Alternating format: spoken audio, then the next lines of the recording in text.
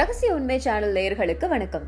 இன்னைக்கு நாம பல பேரும் ஆடம்பரம் நாகரிகம் அப்படின்னு சொல்லிக்கிட்டு துரிதமான உணவுகளை அப்படியே ஸ்டைலா சாப்பிட்டுக்கிட்டு இருக்க எல்லா விதமான உணவுகள்லயும் கலக்கப்பட்டிருக்க ஒரு இன்கிரீடியன்ட் தான் இந்த மைதா. மைதா அப்படின்னு சொல்றோம். மைதா நல்லது இல்லைன்னு சொல்றோம். மைதால செய்யப்பட்ட பரோட்டா சாப்பிடக்கூடாதுன்னு சொல்றோம். ஆனா மைதால செய்யப்பட்ட பல விஷயங்களை நாம சாப்பிட்டுக்கிட்டு இருக்கோம் ஸ்நாக்ஸா. அப்படிப்பட்ட இந்த மைதா எப்படி உருவாச்சு, மைதாவை எதுல செய்யறாங்க அப்படிங்கறத டீட்டெயிலா இந்த வீடியோல பார்க்கலாம். பொதுவா மைதாவை சாப்பிடக்கூடாது, கெடுதல் அப்படின்னு சொன்னா நீங்க சாப்பிடாம இருப்பீங்களா? அது எப்படிங்க முடியும்? எனக்கு பிடிச்ச சமோசாவாச்சே, எனக்கு பிடிச்ச பஃபாச்சே, இதெல்லாம் எப்படி நான் சாப்பிடாம இருப்பேன் அப்படின்னு கேப்பீங்க. இந்த மைதாவில என்னென்ன சேர்க்கறாங்க, இதை எங்க தடை பண்ணிருக்காங்க, இதெல்லாம் தெரிஞ்சுக்கிட்டாலாச்சும் இந்த மைதாவை கைவிடுறீங்களான்னு பாப்போம். எனக்கு நீங்க மைதாவை கோதுமையில இருந்து தான் தயாரிக்கிறாங்க. கோதுமை எவ்வளவு சத்து வாய்ந்தது, நார் சத்து எல்லாம் இருக்கிறது. அதுல இருந்து உருவாகிற மைதா மட்டும் எப்படி கெடுதல் அப்படின்னு நீங்க எல்லாம் கேப்பீங்க. ஆனா இந்த மைதா கோதுமையோட எச்சங்கள், அதாவது சக்கை. இன்னும் தெளிவா சொல்லணும்னா, கோதுமையை அரைச்சதுக்கு அப்புறம் மீறுது பாருங்க குப்பை, அதை அரைச்சு அதுல சில ரசாயன பொருட்களை கலந்து அதை மைதாவா கொடுக்கறாங்க. இந்த மைதாவை தயாரிக்க ஆல்டர்னேட்டிவா 6 ரூட் மரவள்ளிக்கிழங்க பயன்படுத்துறாங்க. சில பேரு மரவள்ளிக்கிழங்கு மைதா, அரரூட் மாவு மைதா, ஆல் பர்பஸ் ஃபிளவர் அப்படின்னு சொல்லிட்டு விற்கிறாங்க. இந்த ஆல் பர்பஸ் ஃபிளவர் அப்படிங்கறது தான் உலகம் முழுக்க மற்ற நாடுகள்ல வித்துட்டு இருக்காங்க.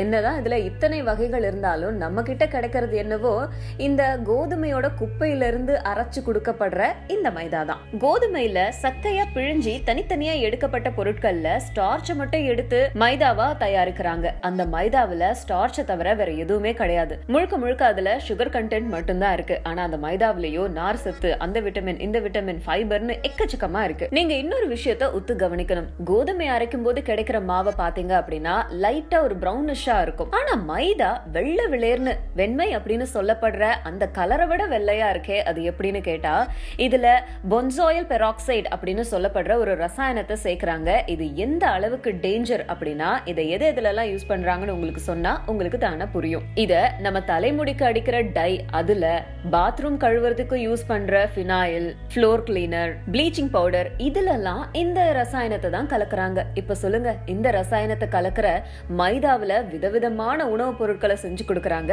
அதையும் நம்ம ரொம்ப சந்தோஷமா வாங்கி சாப்பிடுறோம். இதை சாப்பிடும்போது நமக்கு என்னென்ன மாதிரியான ப்ராப்ளம்ஸ் வருதுன்னு கேட்டா, ஃபர்ஸ்ட் இதனால டயபெட்டிக்ஸ் வருது. ரெண்டாவது, நம்ம குடல் எல்லாம் ப்ளீச் பண்ணி குடல்ல புண்ணை ஏற்படுத்துது. அதுதான் அல்சர் அப்படின்னு நம்ம சொல்றோம். இந்த மைதா வெள்ளை வெள்ளையர்னு ஆகணும் அப்படிங்கிறதுக்காக இதுலயும் ப்ளீச்சை கலக்குறாங்க. அப்படி இந்த ப்ளீச்சை கலக்கும் போது இப்படி இந்த குளோரின் டை ஆக்சைடோட ஏற்கனவே சொன்ன அந்த கெமிக்கலும் சேர்ந்து ரியாக்ட் ஆகி அலாக்சான் அப்படிங்கிற ஒரு கெமிக்கல் உருவாகுது. இந்த அலாக்சான் தான் என்ன அப்படின்றத நீங்க கொஞ்சம் கூகுள் பண்ணி பாத்தீங்கன்னா தெரியும். ஆய்வகங்கள்ல எல்லாம் பயன்படுத்தப்படுற, முக்கியமா இந்த எலியெல்லாம் பரிசோதிக்கிற கூடங்கள்ல இந்த அலாக்சான் அப்படிங்கிற இந்த கெமிக்கலை தான் எலிகளுக்கு கொடுத்து சக்கரவியாதியை வரவழைச்சு, அதுக்கப்புறமா சக்கரவியாதிக்கு அவங்க ஒரு மருந்தை கண்டுபிடிச்சு அது மறுபடியும் எலிக்கு கொடுத்து வந்த சக்கரவியாதியை போகுதா அப்படிங்கறத பாப்பாங்க. சோ அப்படிப்பட்ட அலாக்சான் அப்படின்னு சொல்லப்படுற இந்த கெமிக்கல் மைதாவில இருக்கு. மக்களே, உஷாரா இருந்துக்கோங்க. இன்னொரு விஷயம், மைதாவை பத்தி நீங்க கவனிச்சீங்க அப்படின்னா, மளிகை கடையில எல்லாம் பொதுவா எலிகள் வரும். ஒரு தடவை இந்த எலிகள்லாம் ஒரு மளிகை கடைக்குள்ளார போய் எல்லா பொருளையும் நாசம் பண்ணிடுச்சு. ஆனா இந்த மைதா மூட்டை கிட்ட கூட வரலையாம். அது எலிக்கே தெரிஞ்சிருக்கு மைதா எவ்வளவு கெடுதல் அப்படின்னு சொல்லிட்டு. இந்த மைதாவில பூஞ்சைகள் உருவாகாம இருக்க மேத்ரின் அப்படின்னு சொல்லப்படுற ஒரு கெமிக்கலையும் பயன்படுத்துறாங்க. அதுவும் உடல் நலத்துக்கு ரொம்ப ரொம்ப கேடானது. சோ இவ்வளவு ரசாயனங்கள் பயன்படுத்தப்படுற இந்த மைதா இப்படிதான் உருவாகுது.